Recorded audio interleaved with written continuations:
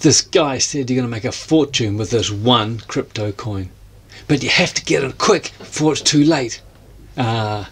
Be careful who you listen to, the so-called crypto expert. Let's see why.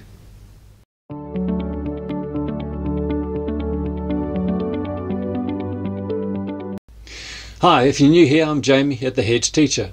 This channel is about sharing information and the opportunities to hedge your own future and building your awareness around health and money matters.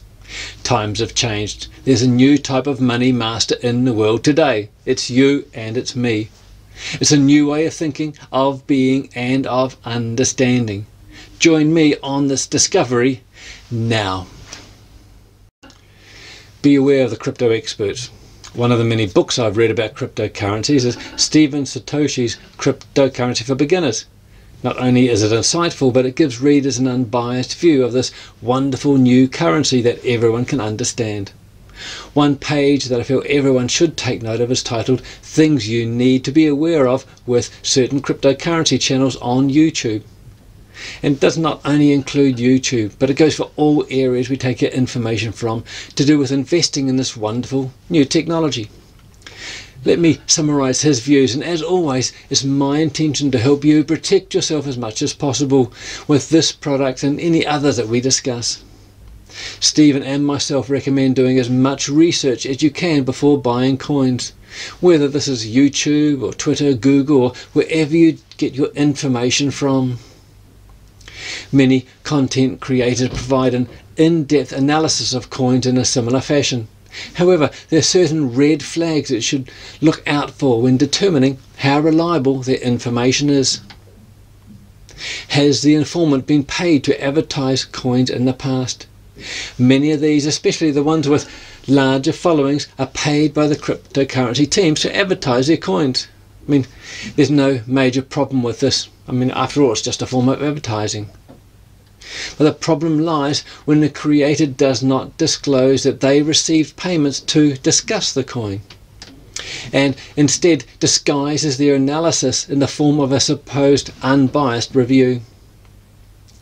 The creator uses high pressure sales tactics or fake scarcity when they are saying this coin will go up any day now, or get in fast before you miss out. These comments are designed to spark fear of missing out, FOMO, what we talked about in a previous video, among others and viewers and the rife in the crypto space. If they're discussing the coin's price more than the project or the team behind it, then you must be skeptical. If this is the case, then take their advice with a pinch of salt. Another one, the creator doesn't disclose their current holdings. Stephen writes that there's nothing wrong with crypto personalities having their own portfolios. However, they should disclose whether they own a coin or not before discussing it in a public space.